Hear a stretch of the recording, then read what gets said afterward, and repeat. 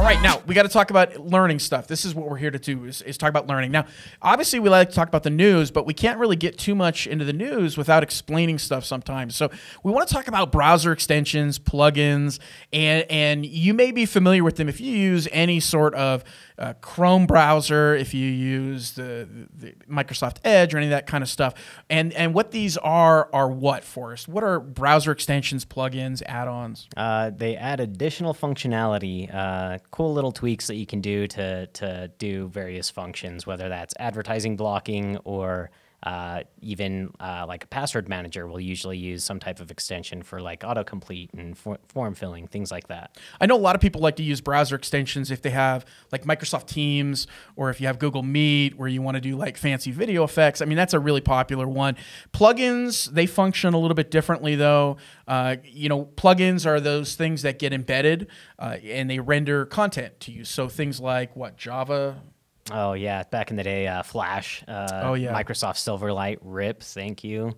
QuickTime. Yeah, a lot of people have QuickTime. Mm-hmm. So they allow you to do different things in your browsers, and including things like viewing PDF files. That would be another one. But, Forrest, wait for it. Here it comes.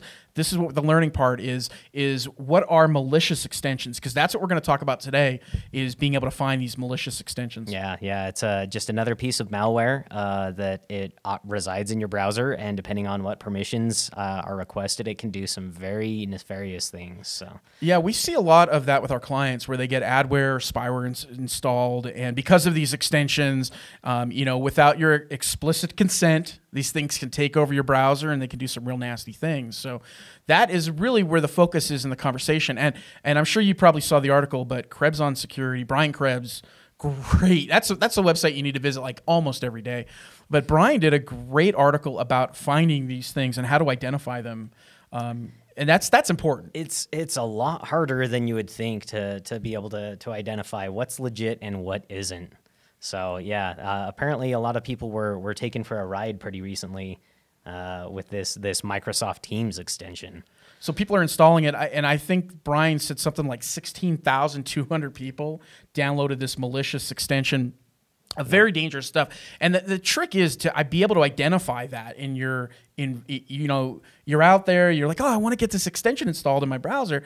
And some people don't do their due diligence. They just rush right into it, hit the install, and the next thing you know is you have malicious content. So how do they find out, Forrest? How can you figure out whether or not an extension you want to install is dangerous? It's pretty tough. I mean, if you're super technical, you can download it and unpack the extension and look at the code, but that's, who has time for that? Yeah, the number of people that are actually going to be doing that is slim to none. Even if they did, for example, in this fake Microsoft Teams extension, even the domain that it was sending this information to wasn't being flagged by VirusTotal. It was still showing as being a legitimate clean domain. So, and the developers' email addresses too. Oh, yeah. Where, like the Google store, they have to be a Gmail address. Yeah, or utilizing Google Mail services in some way. So whether that's like G Suite or what have you. But the email addresses is a whole other nightmare. You can look at the contact the developer email address link. And that will show you, where you would send an email to get support or whatever.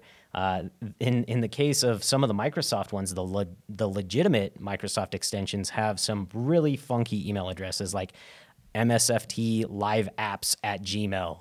Or, whoa, that's a mouthful. msandApp.chrome at Gmail. Like, who's going to check that? Like that? How is that even remotely legit? Like, I see that and alarm bells are going off in my head. Like, in this Microsoft Teams one, the email was HarperRodriguez31 at Gmail. So it's like, yeah, I don't know. The email is like one thing that you can try.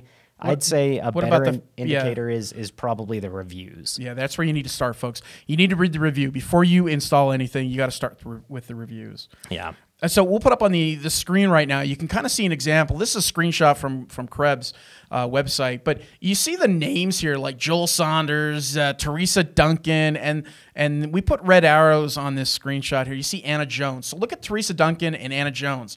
And here they go, 3 out of 5 stars. Very convenient and handing, whatever that means. Very convenient handing. So right there's a spelling issue.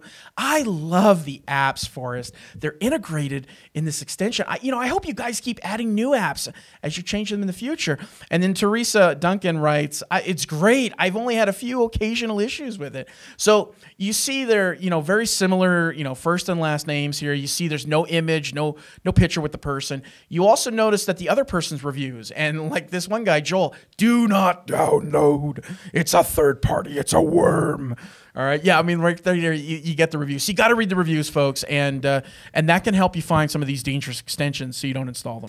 And there you have it, folks. So dangerous extensions out there. Do your due diligence before you install. Tell your friends and family about these things. Read the reviews. Try to use some knowledge in there, looking for those fake reviews before you install. And always read the developer's email as well. So there you have it.